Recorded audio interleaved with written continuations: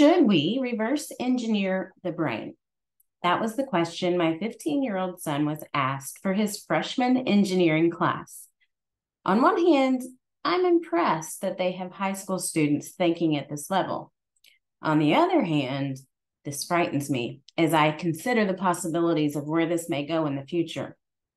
Let's begin this presentation with a bit of history. All right. Our journey begins with a glance back in time to the visionary Charles Babbage, who, born in 1791, laid the groundwork for analytical machines. Babbage's work, while not realized during his lifetime, paved the way for modern computers.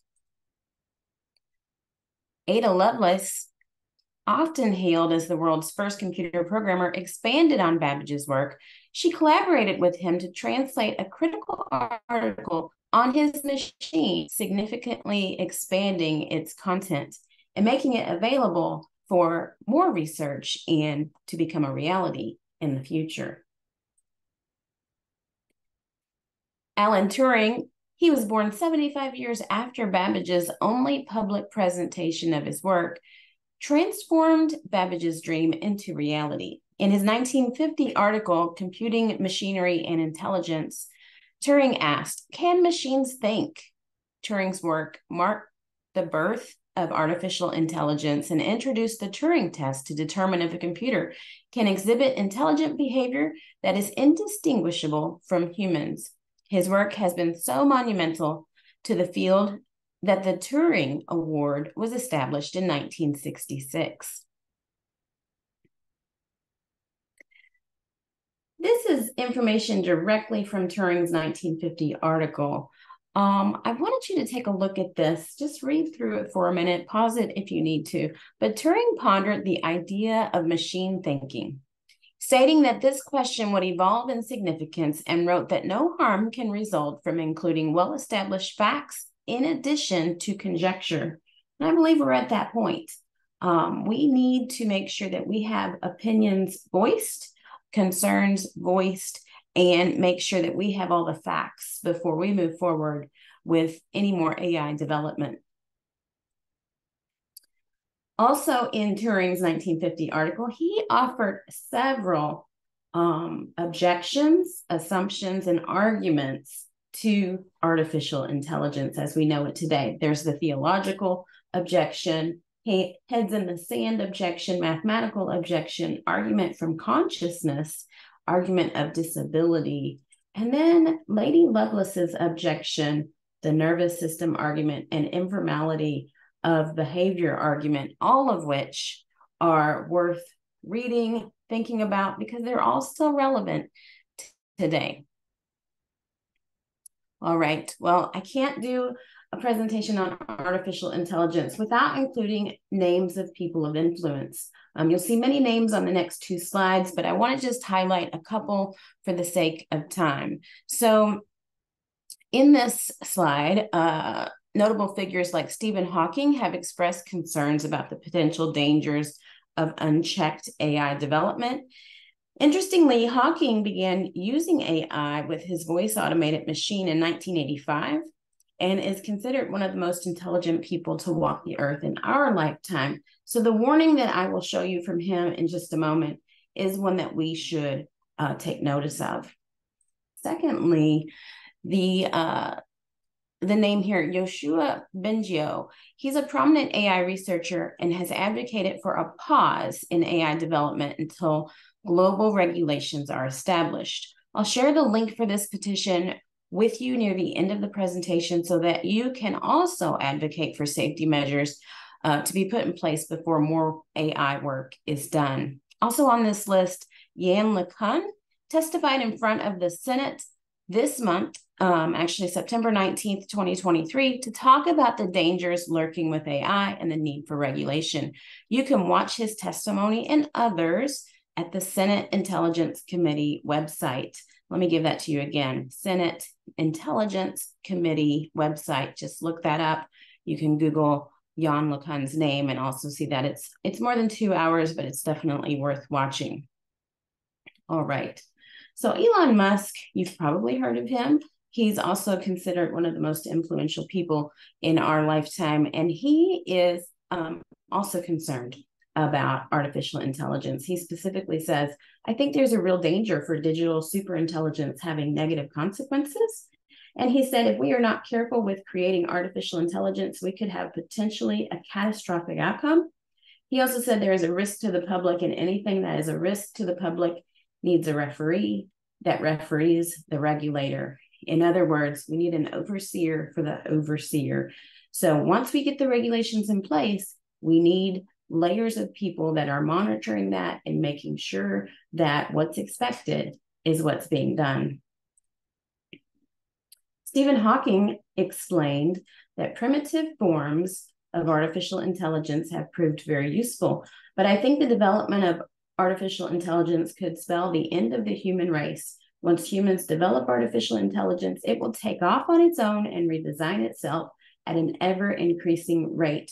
Humans who are limited by slow biological evolution couldn't compete and would be superseded. And then this last warning that I'll show you is from Alondra Nelson. Alondra Nelson is the key advisor in the field. She worked with the Biden administration and has put in place a blueprint for artificial intelligence at the government level. But she warns us that self-regulation of companies doesn't work. We can't do this on our own. We are living already in a time of profound uncertainty with looming risks about AI. She also says we are building a powerful technology, perhaps the most powerful technology that we will have built in our time on this planet. We need to do it with guardrails and a real clear sense of pitfalls. We are worried. There are looming risks all around. It has the potential to exacerbate many things that we are already quite concerned about. So I think you get the point here. We are concerned about the future of AI and what that can mean for humanity. So who should have the power to decide the fate of AI? How can we know what is right, what is good, what is moral, and what is ethical? How can we agree on this? Well, I think worldview matters. As my son and I did research on the question of reverse engineering the brain, I was surprised to see the first two articles confirm that, one, we don't know how the brain works, and also alluded to the fact that scientists are working with a basic belief of evolution, not creation. So not surprising, but we need to just come back to the basics here. In other words, we have a man worldview versus a biblical worldview debate. And without agreeing on this foundational point of view, how can we regulate something as important as artificial intelligence? How will we all agree on our true north, our moral compass? Will we use the Bible as a starting place? After all, as Christians, we are told that the greatest commandment is to love God and love people. If we keep that front and center, as we work with data, we work with artificial intelligence, we work with governing authorities, maybe we have a chance to make this good. We also have been told that we have dominion over all creeping things that creep on the earth. So the question becomes, how far do we let AI go so that we can still have control over it? Well, these are questions that need to happen. They need to happen soon. They need to happen at a world level. Now, I want to give you a case study just as a quick reference. So using movie and television ratings as a case study, the evolution of media regulation mirrors the challenges we face with AI. We need a globally agreed on moral compass. So the movie and television ratings are not the same today as they were when we were younger. We can probably all agree on this. The reason for this is that the first show appeared in 1894. It involved a woman twirling her dress, showing her legs, and showing her underpants. It was the first movie that caused a debate over what was acceptable and decent in society in the world of entertainment. In 1897, there was a fight shown in Nevada. Well, in Nevada, fighting was legal, but then they took the film and tried to show it in 10 other American cities. 7 of those cities rejected it, deeming it was illegal for viewing. We cannot have AI regulations acceptable in one city and not the other, or in one state and not the other, or even in one country and not the other. We need an agreed upon regulation that begins with an agreed upon moral compass and an agreed upon true north. In 1907, the chief of police had to say what was permitted for movies and what was not. In 1909, New York shut down 660 theaters due to reprehensible material. This led to the National Board of Censorship. In 1915, the U.S. Supreme Court stepped in and said that motion pictures was a business and didn't fit within the freedom of speech, so it could be governed with a rating system. In 1922, William Hayes was assigned the task of creating a list of do's and don'ts that included forbidding motion pictures where men and women were in the same bed together, illegal drug trafficking, and ridicule of clergy. This became known as the Hayes Code and ultimately the National Legion of Decency. The Catholic Church stepped in and started rating films in 1934. In 1965, the National Code, or the National Catholic Office for Motion Pictures, used a rating system where C meant condemned, B was objectionable, and O was morally offensive.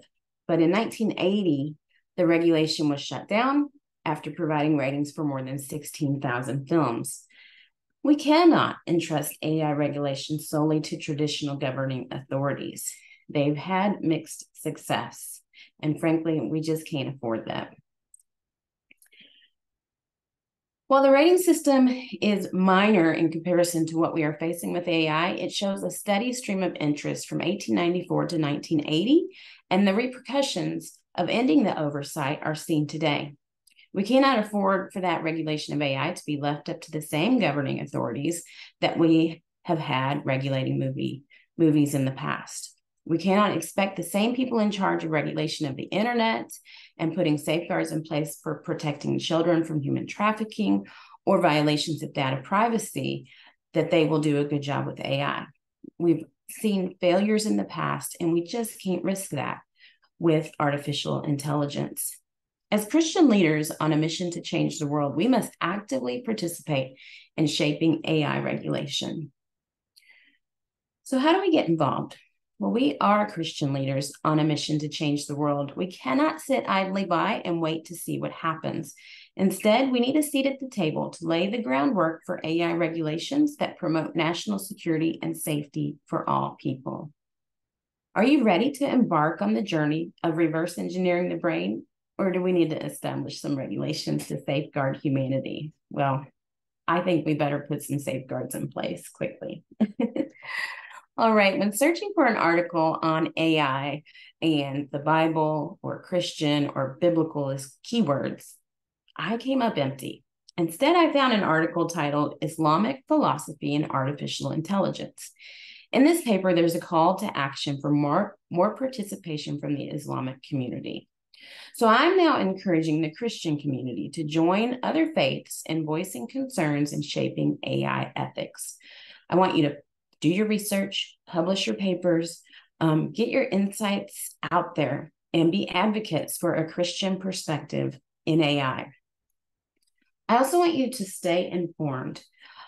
Stay informed about AI developments by following the Turing Award recipients. Here you can see all the recipients from 2016. Just Google that and you'll be able to find the list. I also want you to see the Times Magazine 100 Most Influential People. Having these names from both the Turing list and the magazine will help you to see who the movers and shakers are in this field. All right, so I told you I would give you the link to sign the petition. So use this link to sign the petition to halt AI experiments until we have appropriate national security measures in place. In conclusion, while AI holds great promise, it also carries significant risks. As Christian leaders, we must actively engage in shaping its future to ensure our safety and that of future generations. Thank you for watching, and God bless.